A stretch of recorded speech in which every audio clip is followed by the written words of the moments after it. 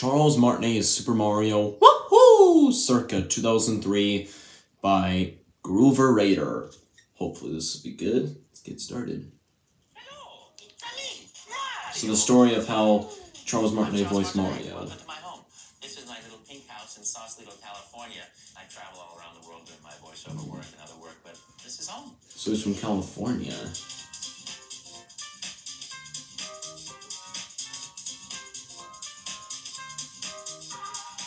Well, I started doing acting when I left college, went out to a drama school and started studying, and then I went to the drama studio of London to learn how to be a professional actor, a manly actor. And started doing voiceover just as a natural progression to that. We're having fun! And then along came this fabulous character called Mario. And I've been doing that for the last 12 years. I crashed the audition. It was the first and only audition in my life I've ever just crashed. And I got there and I said, oh, can I just audition for this? And the producer said, well, okay. This is real time, so you're an Italian plumber from Brooklyn. You'll be talking to kids all day. Roll tape and action. And I'm sitting there thinking, well, what kind of a voice does this have? Is it one of those, hey, I'm a plumber from Brooklyn, so it's... No. I don't want a character that's mean or gruff or has edges.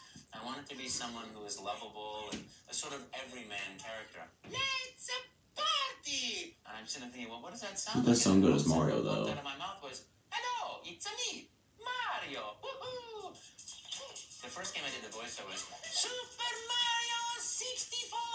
Woohoo! And then right from there we did Mario Kart. I love that one because it was fun to do. Mario, Wario, Luigi, Waluigi. Mario Golf. Beat the baby Mario. Whack! Mario Tennis.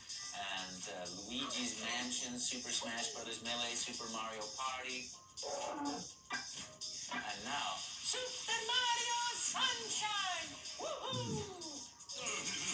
I think Mario is such an iconic character because he really represents something that we all want to be. Just an everyday guy who falls in love with a princess and saves the world and saves the island and has this wonderful adventure in life doing it. When you do voiceover, it's like you're a dog running after a ball. You just do it. You don't pay attention to what you're doing. You don't be self-conscious. You just go and do it.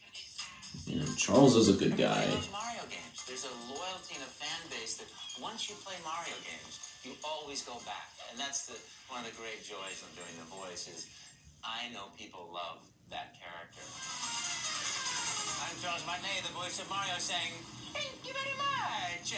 Bye-bye. Wow. So that's the story of how Charles Martinet became the voice of Mario. Although it still sucks he retired, but oh well, it is what it is, right?